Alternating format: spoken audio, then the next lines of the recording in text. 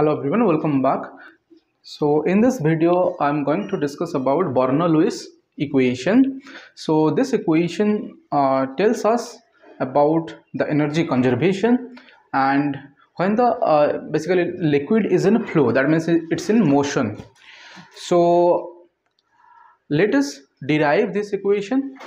So here we'll derive this equation by conservation of energy principle basically. So let us take a pipe or tube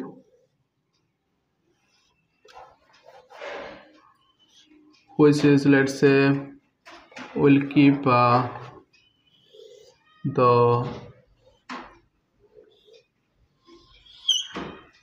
at a different height. Let's say it's from the ground.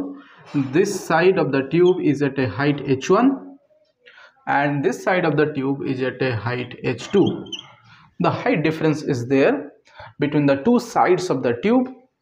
Now area of cross section also is different. Let's say the area of cross section here is A1, here the area of cross section is A2, and the velocity of liquid coming in, let's say here it is V1, the velocity of liquid coming out, let's say here it is V2, because there will be of course the velocity difference. Now what we will calculate? We will calculate first the work done on the liquid. And remember, in this discussion we are considering liquid to be incompressible. So for incompressible liquid, the mass of liquid coming in a particular time, let's say delta t, will be equal to the amount or mass of the liquid coming out. Let's say this amount of liquid will reach here in the time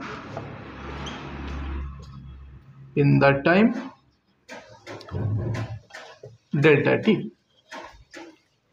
So let me, and in delta t time this liquid will be here. So let me point this one. This is, let's say, point A, this is point B, and this is point C and D. So first I'll calculate the work done. So we know that work done is force into displacement, but here in terms of pressure, force is equal to your pressure is equal to force per unit area. So force is equal to pressure into area, and the displacement is here, let's say this is the displacement. So displacement, we also know that displacement is equal to velocity into time. So if we'll consider the position 1, this is, let's say, position 2. So in position 1, the liquid coming in, that is, it will cover in delta t time the distance v delta t, v1 delta t, and pressure force will be pressure, that is p1 a1. So what will be the work done on the liquid here? Here the work is done on the liquid, we are pushing the liquid, and here work done by the liquid is coming, means one side it is on the liquid, it is by the liquid. So here work is done on the liquid, we are pushing it. So work done on the liquid at position 1, work done on the liquid at position 1, W1 is equal to, let's say, I can write force into displacement P1 A1 V delta T. I can write this one. Similarly, here work done by the fluid, W2 I can write P2 A2 V2 delta T, because force into displacement, W is equal to force into displacement, we can use, right? So these are the W1 and W2, but W1 is on and W2 is by. So if you want to write it on the fluid, right? By the fluid. Suppose this is a box, this is a pen, I am pushing it on the force is on the object. Now another object is here, this object is pushing it by that, so here the work is done by the object. If I want to write what is the work done on the object, I'll write a negative sign for that. So net work done on the fluid, net work done on the fluid, W, let's say net work done on the fluid,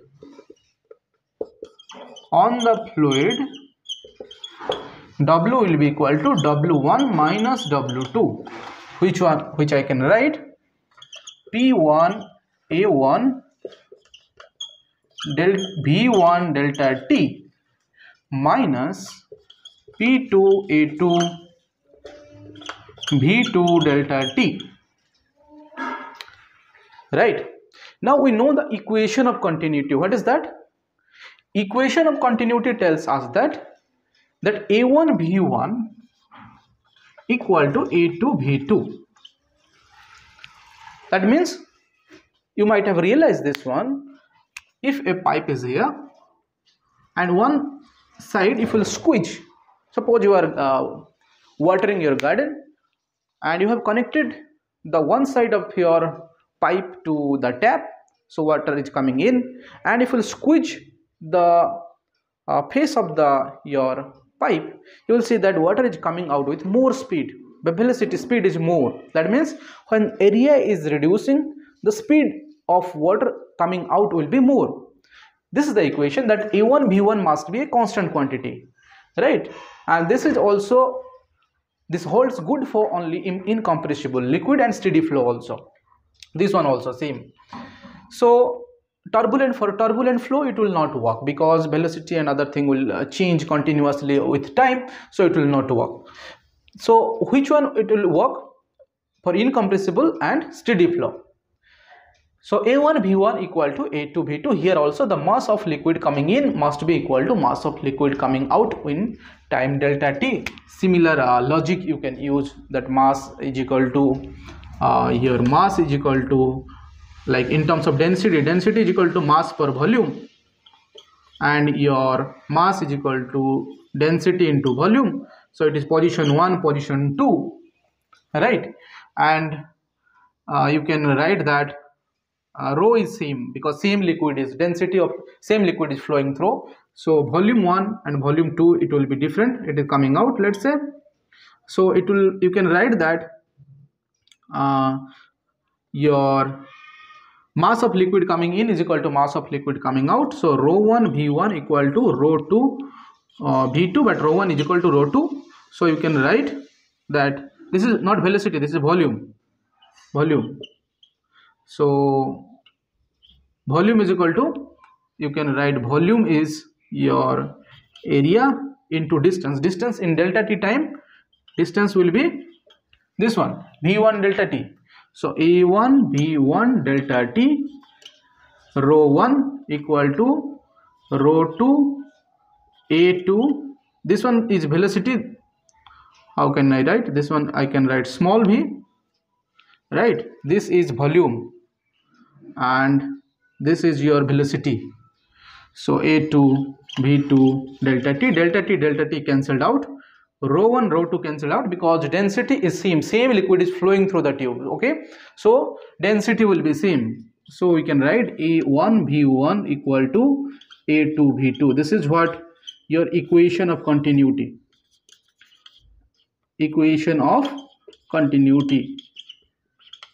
which holds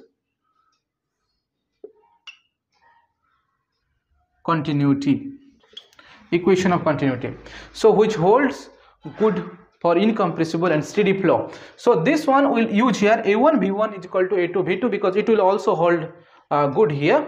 So A1 V1 will be A2 V2 and delta T is the time. So we can write that W1 minus W2 equal to, and this is your volume, right? This is your volume. So you can write that this is P1 minus P2. So both are same, A1 V1 delta T and A2 V2 delta T is same. That is your delta V, let's say, change in volume. I'll write this is area into distance. This is volume, right? Area V1 delta T is the distance. Area into distance in a cylindrical object is a volume. So here it is a volume. So I'll write delta V. So this is your net work done, W net.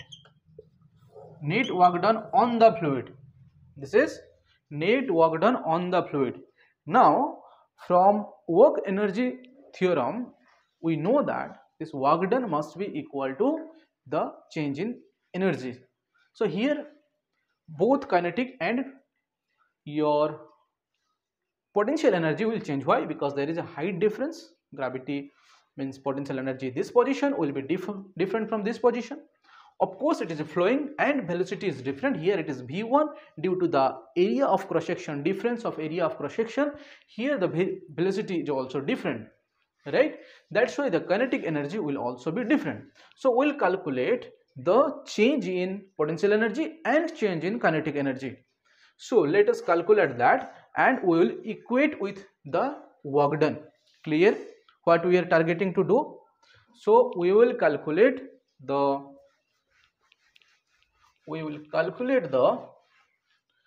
change in potential and change in kinetic energy in this process, in this system.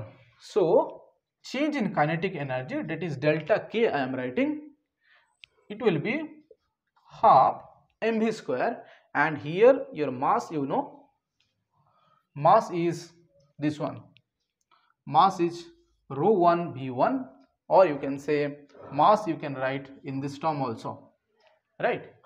That is rho a v1 delta t.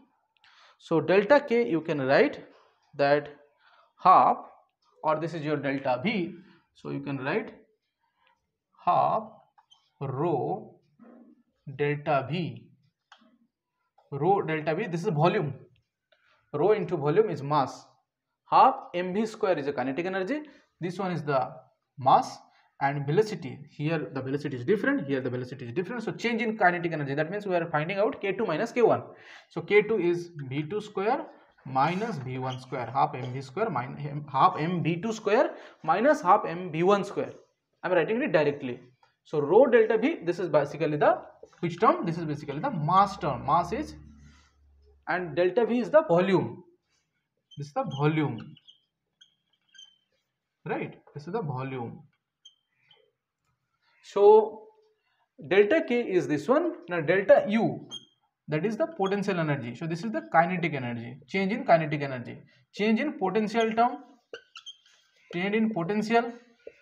So change in potential is mgh, right? Potential is m. M is again the rho into delta v. So this is the mass, mg, g is the acceleration due to gravity, and height difference. Here the height, the v2 position 2, the height is at h2, position 1, the height is at h1. So height difference is, I'll write h2 minus h1. So this much of energy change, because total energy we have to calculate at each position. Sum of kinetic and potential energy is the total energy, because energy is a conserved quantity and it cannot be means destroyed. So it should be constant. It's a conserved quantity. So here the energy, sum of energy of kinetic plus potential, and during this process I can write that will be, this work done will be equal to net change in the energies. So I'll write W net. This is from work energy theorem. W net is equal to delta K plus delta U. So delta K is half rho delta V, V2 square minus V1 square, and delta U is rho delta V, GH2 minus H1.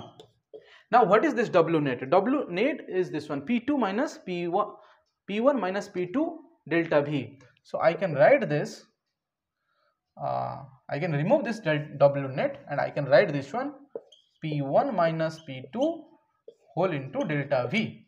Now if I want to find that per unit volume, what is the change per unit volume? So per unit volume, if I want to calculate, then I'll divide V, that is delta V. The volume I'll divide, so I can get the expression in terms of per unit volume, right? The change in per unit volume, or the energy, the expression per unit volume I'll get. So what shall I do? Because all the term delta V is there, so I can easily cancel it out. So what I'll do is, I'll divide delta V in all the terms, and I'll get P1 minus P2 equal to half rho. This delta V also will be cancelled. I'm dividing delta V in all the terms, rho, or I can write this if we are getting confused, dividing delta V.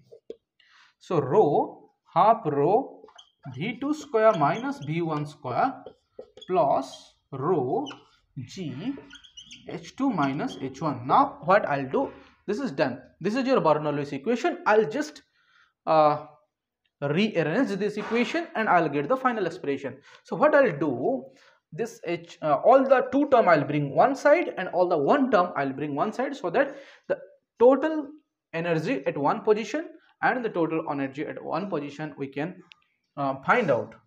So P1 I'll keep, because I'm separating out. Here I'll get V1. So if I'll bring the V1, it's negative term. If I'll bring to the left side, it will become plus. So this will become half rho V1 square, and H1 term rho G minus rho G H1. This one, if I'll bring to the left side, it will be again rho G H1, which will be equal to P2. P2 is a minus P2, so I'll take to the right side, it will become again plus.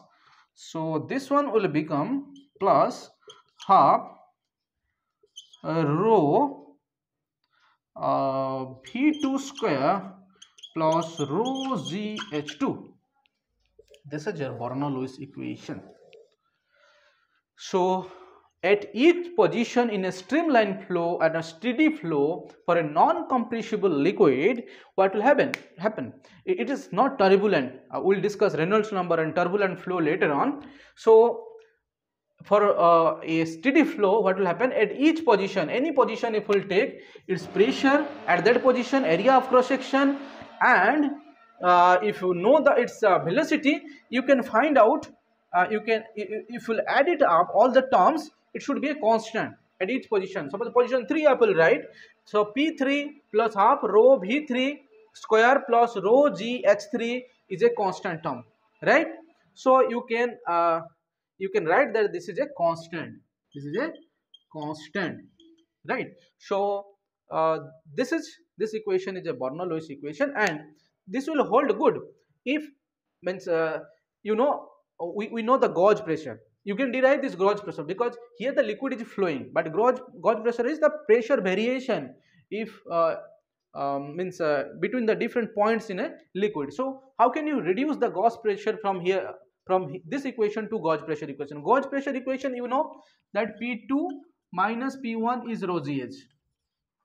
Suppose this is a container and 2 points are there. This is a height, depth h.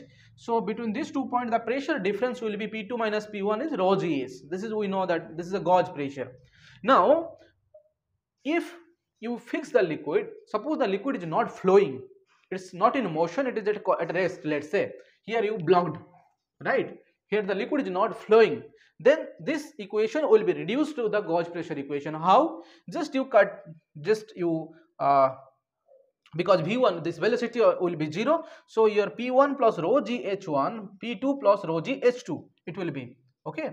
So for rest, for liquid at rest, okay, for liquid at rest, and you can say P1, I'll bring it to left side, P1 minus P2 is becoming rho, I'll take it to right side, rho G H2 minus H1. So which is your gauge pressure? Pressure difference is equal to height difference, and rho G, rho is the density. So if you analyze this term, or if you want to remember this equation, it looks big, but sometimes it is difficult for the students to remember.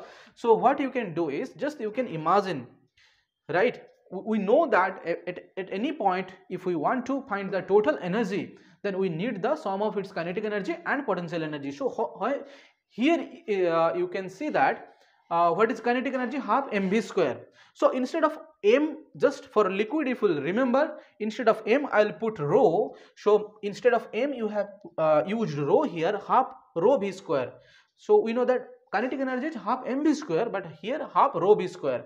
Kinetic potential energy is mgh, here it is rho gh, right? So instead of m, if you will use rho only, it will be, and one pressure term if you will have to add, then you will get the Bernoulli equation. So how will you remember it easily? You will remember it easily by, you know that the energy at any point, Bernoulli equation means energy equation. You can, it's a conservation of energy, it is derived, so you should keep it in mind. So energy means kinetic and potential term will come. So kinetic term is half mv square, instead of m I'll write rho. This is only the thing, mv square, v is the velocity, plus velocity at that point, plus mgh will come. So m is, again I'll write rho gh will come, and I have to add one pressure as I told. So this is your Bernoulli equation. If some in numerical, suppose at that point using Bernoulli equation something you have to find out, so you can use this equation, right? So this is all about your Bernoulli equation. In the next videos I'll discuss about some other properties, application of Bernoulli equation. Lots of applications are there interesting, like venturimeter, and checking the heart rate flow, means blood rate, flow of blood rate, and different squeezer, right? So different applications are there. I'll be discussing about the applications of Bernoulli equation. Hope you have understood this derivation. If it is clear, it's good. If it is not clear, write in the comment box. I'll try to make some explanatory video later on. Thank you for watching the video. See you in the next video. Bye bye.